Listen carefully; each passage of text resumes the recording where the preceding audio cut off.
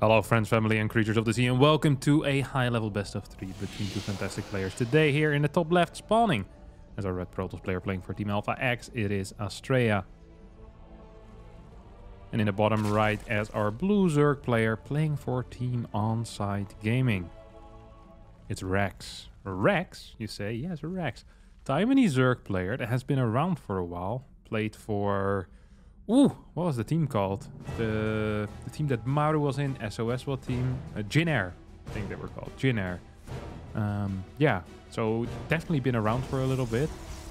It's actually a player that I used to live with as well, or temporarily lived with when I was in Taiwan in 2013, I want to say. And he's been in there, you know. He's played some games. I don't think he ever qualified for a GSL despite him trying multiple times. He's always been one of these players that's around. He's not the best in Taiwan, but that honor usually is bestowed upon either Haas or on Nice these days. But he's definitely someone that you need to be careful of. We have Astrea here taking on Rex. And this is a new map. This is a very new map here on Dragon Scales, and I do believe that this is an incorrect wall, but I could be wrong here. This feels a little bit too close to comfort for me. I don't think you can actually make a good wall out of this. But then again, I am not the wall master. I'm the guy in charge of the walls. I'm not an architect, and I've never played SimCity in my life, so I have to wait and see. Sometimes on these new maps, it looks like it ain't good, but it is good after all. And that's the best type of good, when it initially looks bad. Some minerals get stolen here for Astrea as this probe goes on a scouting mission. Wants to know where the third base is located. Doesn't see it here. It's like, hey, wait a second. Well, actually, that's where the natural is located, not even where the third is located. And we'll see that it's going to be built in the line formation. Line bases often help against things like Glaive Adept, but might be a little bit harder against Stargate openers. It's definitely a possibility. The reason why line is better against Glaive Adept is because you don't have to deal with a lot of adepts being over here, pushing your queens away, and then an easy lift off with the prism in towards the main base, or like a 4 adepts into a prism and like a 4 adept warp in. It's really difficult to make the defensive rotation there. While in a line formation, that is not quite possible. The threat to the main base is always going to be by ground and never through air. Oh, this is actually a significant investment here in links. My apologies, I did not quite spot that, and I don't think Astrea spotted this either. A couple of links are out, might start fighting with this adept. At the same time, these links are fighting with a stalk. Oh my god, a bootched surround there out of Rex actually. We're now still going to take out that stalker eventually, but it takes a lot longer than it ever should have, and these probes got a lot more damage done on these links than they should have as well. Battery is going to be built here, 29 workers for Astrea, and yeah, this is not, it's not a correct wall, I don't think so. Instead, we're going to see a double wall with pylons here. A little bit unfortunate that this is the game that Astrea messes up his SimCity. But I mean, that's life as well. No recall on this Stalker is a little bit risky, because here come more links. It means that there's not going to be too much DPS right here for Astrea. Oracle actually already activated its pulsar beam for the links in the main base. And this is trouble. This actually is trouble. Battery is going to be super batteried here. Not sure if it's in range of that right side pylon. Oh, yes, it is. That is absolutely beautiful. And Rex is just going to say, all right, I'll just switch my attention then to this cybernetics core, which I think is a pretty decent call here. Battery can't heal that cybernetics core, but can definitely heal this warp gate. Warp gate should be capable of getting one adept in here. Yep, there we go. One adept gets warped in, and I think with 2 adepts, surely a second Stargate unit and perhaps some new energy once again on this Oracle as well. This link push should be stopped right now. What do we have behind it for Rex? We have a Spore. We have 2 Cybernetic Spore, of which hopefully only one will finish here for Astrea, and I hope it's going to be the right side one, just for an easier rotation towards the potential third base. Double gas being taken. This needs to be cancelled. This is not gonna get cancelled, and we saw a selection there out of Astrea, and basically a second after it's finished. This is a pretty sizable error for 2 reasons. 1, you already have a cybernetic score, so it's useless, but 2, it also blocks your access to your third base, which means that taking a third base now will take a lot of time, in which these adepts will need to either take out one of these cybernetic scores, which have a crap ton of HP, or go for a pylon. But a pylon actually is useful, so you don't really want to take that out. It's going to cost you 100 minerals, which you will definitely need to replace later on. Now, Void Ray is looking for some damage, and so will these two Oracles. There's two Queens as well as a Spore in position, and despite there being no Overlords for spotting, I do believe that Rex is pretty darn ready for this. Look at that movement there. He was definitely ready for it. Oracles are in trouble, and Rex now getting a full-on scout here, seeing what's happening, and more importantly, what isn't happening. Sees very little units, sees no +1 starting, so might start to believe that this is some type of 2-base... Well, actually, what type of 2-base all-in? I mean, 1 gas has been spotted, so it's at least 3 gas here. I'm actually not so sure what you're thinking here if you're Rex. Just because you see that 3rd gas and you see no +1, very little units being built, no attempt being made of getting a 3rd base, so I don't know. It seems like Rex... Well, what does Rex believe?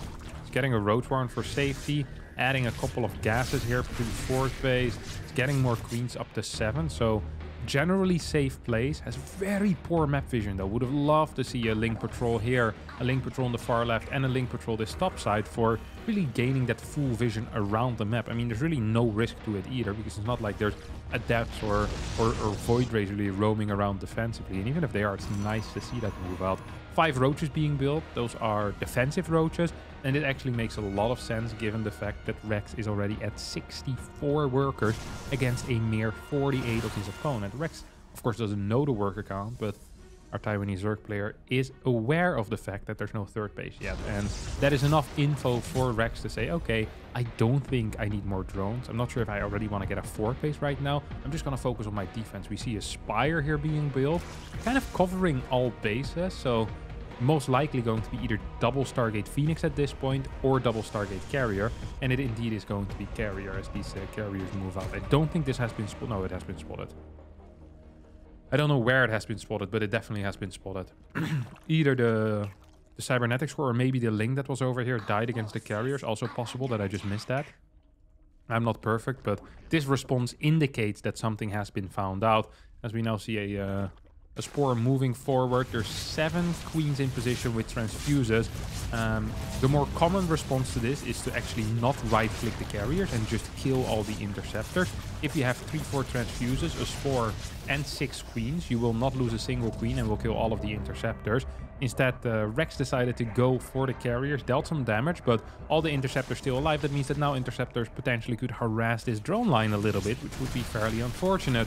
Roaches did die. Oh, this is an interesting attack here as well. Oracle's not completely in position. There's a lot of energy on them. This is not +1 here on these links. No activation on the pulsar beams until it's too late almost. No, until it's too late, not almost. Oh, that was a really sloppy out of Astrea. Completely unnecessary loss of the 3rd base here. Is going to put him in pretty dire straits. This is a bad spot for him right now. Air weapons level 1, yes, is about to finish up. This carrier's very low. Will... Oh my god. No chasing there coming out of Rex. 2nd carrier also falling pretty low. Is also not going to end up dying. But perhaps once these Corruptors pop out, if the recall isn't quick enough, that could be an issue. We're gonna need to see an instant recall. Here come the Corruptors. That's 1. And that is 2. 2 carriers go down, as the first 12 Corruptors have entered the pitch. 2 carriers still out, 1 Void Ray, more Void Rays in production, as well as a Robo Bay. I do believe that Astrea is somewhat aware of what's happening here. It's like, hey, that's Corruptors.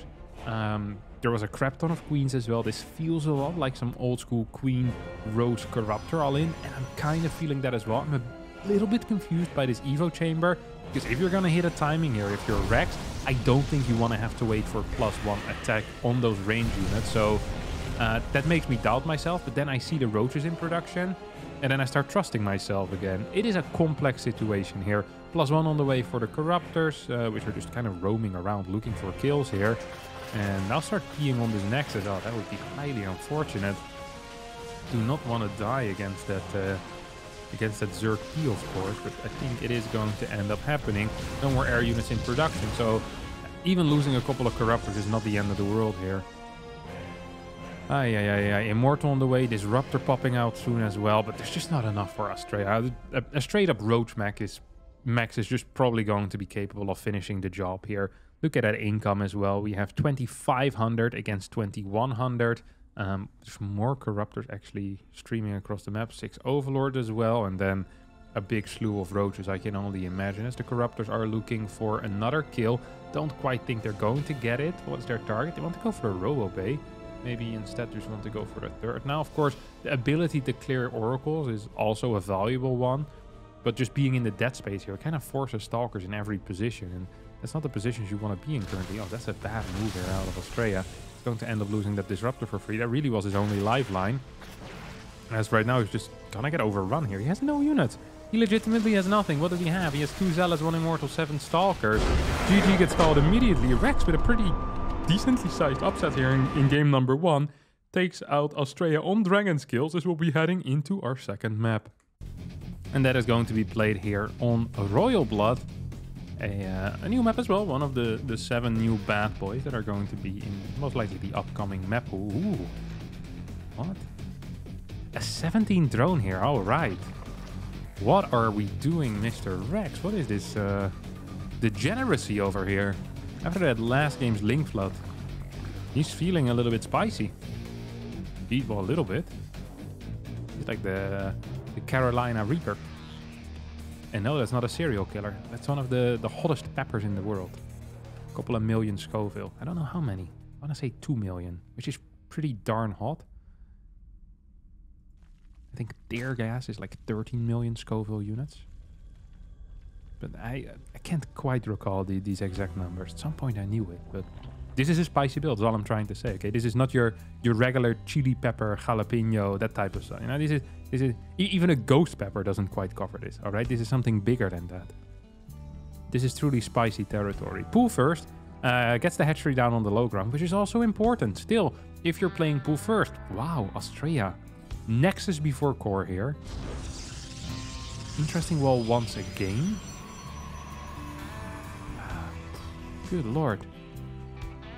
He ain't buying it. He ain't buying it. And honestly, good call, because Rexy's smelling snake oil over here. This is not a real pool first. This is not 4 links. This is not 6 links. This is 2 links. That's no real threat. And one of the links is going to be chasing the probe here. That's hiding in the corner. Got spotted by Rex. Has good instinct. I guess did not see the probe go home. And it's like, hey, where's your probe, buddy? What's kicking off here? Fairly interesting. Metabolic. Ooh, sheesh. As the millennials. No, as the Gen Zs would say. Okay. This is actually becoming so spicy right now. This might be tear gas. This is mental. This is like, what? Okay, this is not actually a build order. Like, he's rushing a LAIR, but stopped mining gas.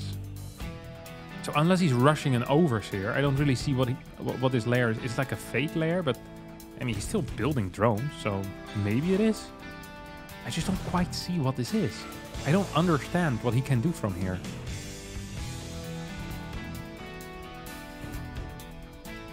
Maybe a drop. I guess that's another thing. He's either a drop or an Overseer. Okay, he's gonna morph it straight into a drop. Yeah. I like that, actually. Do I? This is a build. There was a Dutch Zerg player called Agaham who played this a lot. This specific build order. And then we would follow it up with some weird all-in. This is only 5 links, though. If this was 8 links, this could actually deal some damage. 5 links? Like, if a probe sneezes, these 5 links will end up dying. A Void Ray is about to pop out as well. It's going to be very unfortunate here for Rex if that actually ends up happening. Yeah, no, it does end up happening. So these 5 links get 2 kills. This is not really what you're looking for usually, is it? Now we have an Overseer as a follow-up. So, wait, what? It turned from... I didn't even know that was possible. A Dropper Lord? A Dropper Lord into an Overseer. Okay. This did absolutely nothing. This was completely useless. But really just... This was so useless. It actually hurt my brain. Like, legitimately. This did nothing. If it was 8 links, this actually could have done some real serious harm. With 5 links, not so much. Why would you rush a LAIR to get 5 links on your opponent's main and then build an Overseer that you just lose to a Void Ray. This has been a fairly mediocre game here out of Rex, who impressed me in that last one with pretty decent decision making after the early game. But so far has been extremely disappointing. And we're following this up with a very fast Hydralisk then as well. Also 4 gas? It's gonna get a lot of Hydras out with this gas count. Look at that. He has no minerals right now. He's building 20 links and he has 300 gas in the bank. What's the queen count? 5! Usually when you play this type of Hydra link, you want to get slightly lower queen count because queens are kind of mineral intense and you're not saturating a third base anyway, so why would you need more than 4 queens? 2 queens per base and you can skip all spores. There's even a spore in the main, so technically 3 queens total would have been fine.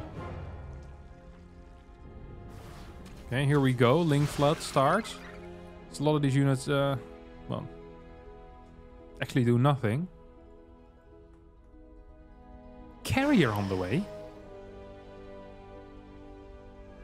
Astrea's love for a carrier is also slightly surprising to me.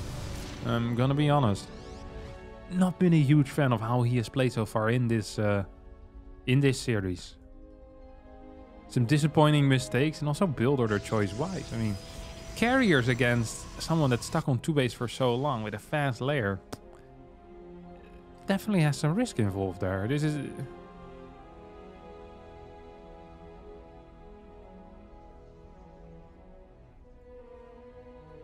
Yeah, I'm just not entirely sure about it. He keeps building workers though, despite having so little info. Sees the gases. Now, gases on a base like this early, probably indicate some type of aggression. He's gonna scout the Hydra then, researching those muscular augments. 38 workers against 60. 6 gas against 4. But at the same time, 15 Hydralisk against a single carrier. There are 17 links and there's nothing here to deal with it. These carriers interceptors are going to be shot out of the sky. Of course, the battery can't heal that, especially not if the battery is gone. Next 2 carriers are on the way, as these 2 oracles should be heading back home, maybe for some added DPS against these Hydras. I don't think it's going to matter at all. We have 24 more links on the way. There's 19 Hydras still done, and there's currently 2 interceptors out on the map. The only units that are here are 2 Zealots and Adept, and these 2 oracles. 2 oracles get shot out of the sky, at least number 1 does. And the pro pool occurs, but this is simply just not going to be good enough. 19 Hydras still alive and kicking. A couple will fall. 3rd carrier does pop out right now. If these carriers survive, technically the ability for a counterattack is here, but yeah, interceptors all die. 7 interceptors left, 14 Hydras still around, and GG gets called. This has been a short but sweet series with Rex showcasing some puzzling gameplay, which I guess Astrea is not a huge fan of puzzles. He looked at it and was like, well, carriers are the answer to this 2-base play, and they weren't. And last game, carriers weren't the answer either, honestly. So 2 times just kind of weird responses, I have to admit it. And yeah, I mean, Rex with solid all-ins is going to win this series 2-0 against honestly America's best. And it's a huge upset, and it's cool to see a player that's been around for so long, posting some decent results here. That's going to be it for me today. Thanks for watching. I hope you did enjoy it. If you did, don't forget the like button, subscribe to the channel, and I'll see all of you next time for a new video. Thanks so much, and bye-bye.